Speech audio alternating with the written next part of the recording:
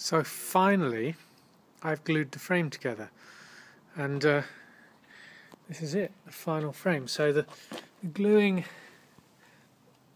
of the bottom bracket in, it's all a bit messy. This all needs filing back and made to look good. Same under the bottom part, but all the rear stays are in position. Let's stand it up.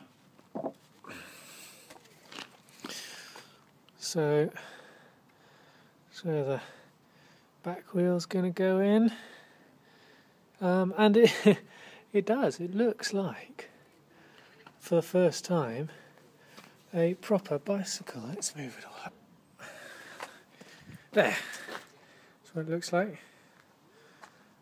And I'm not sure if I'm pleased with it or not, but it is a finished, structurally finished wooden bike frame. I've got a lot of sanding, a lot of shaping, a lot of tweaking to do, but theoretically I could just bolt all the bits on, make it look and work like a bicycle now. It would work.